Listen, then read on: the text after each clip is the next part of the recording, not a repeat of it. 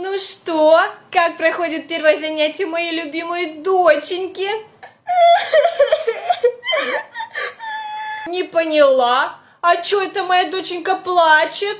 Понимаете, просто ваша дочь... Я чё, с тобой общаюсь? Я вообще-то с Лизонькой своей говорю. Лизонька, солнышко, тебя эта тетка обижала, да? Ну почему у всех получается, а у меня не получается? Дело в том, что наши девочки занимаются уже 3 года. Они очень многое умеют, а у вашей дочери это пока не получается. Для того, чтобы у нее вышло, нужно очень много времени и упорных тренировок. Я не хочу тренироваться, я хочу сразу все уметь. Но так не получится, без труда не выловишь и рыбку из пруда. Значит, ты хреновый тренер, раз ничему мою дочь не можешь научить. Просто Лизе необходимо долго и упорно заниматься. Не хочу я заниматься, гимнастику не хочу, все, мне надоело, не хочу.